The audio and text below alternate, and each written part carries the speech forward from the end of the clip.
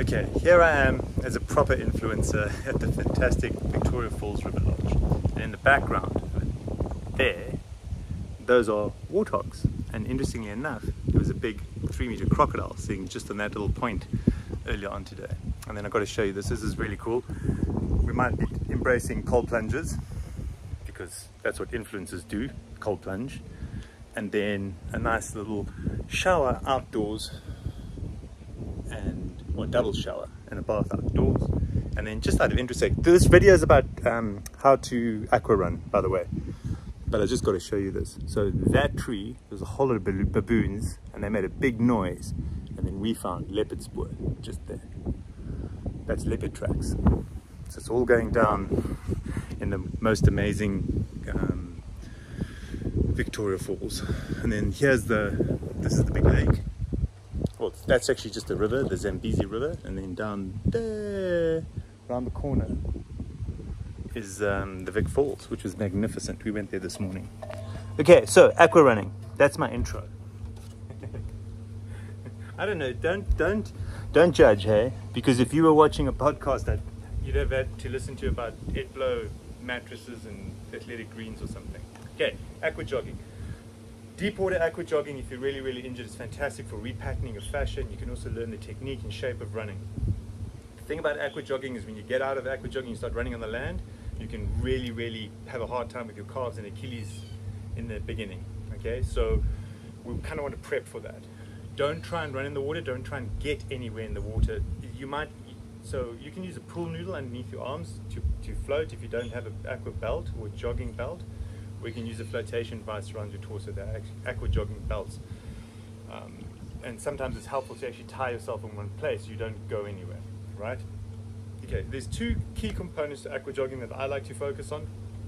One is when we run, you basically just drive your heel onto an imaginary floor. So I'm going to pretend when I'm aqua jogging, you've got to see my feet, I'm going to pretend that there's a floor underneath me, and I'm just going to piston my leg down and heel down and sort of drive into my heel, and you'll lengthen your calves and Achilles, and when you get out and run back on land, you're not going to have the calf and Achilles problems that are often associated with aqua jogging. Okay, so it's just a piston there.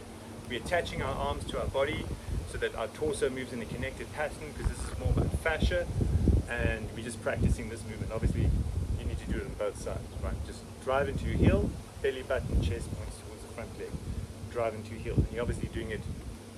Do aqua jogging pretty much like this, and then after a while you can use your hands.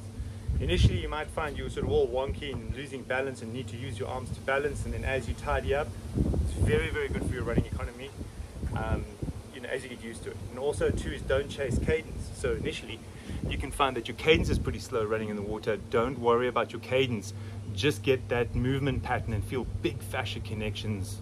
Think bones, not muscles.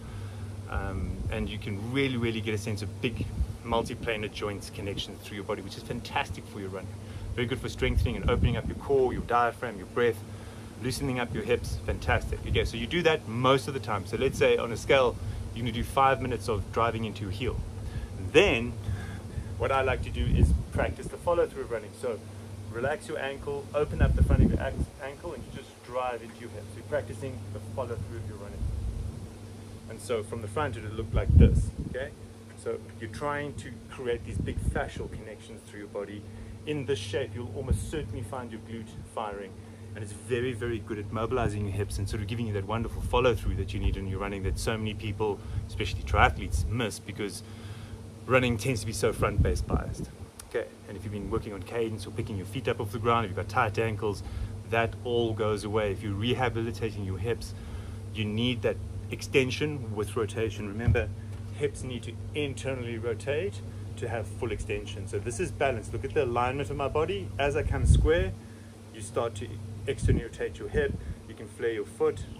So you can use aqua running to basically smooth out all of that drama. So that's how to aqua run.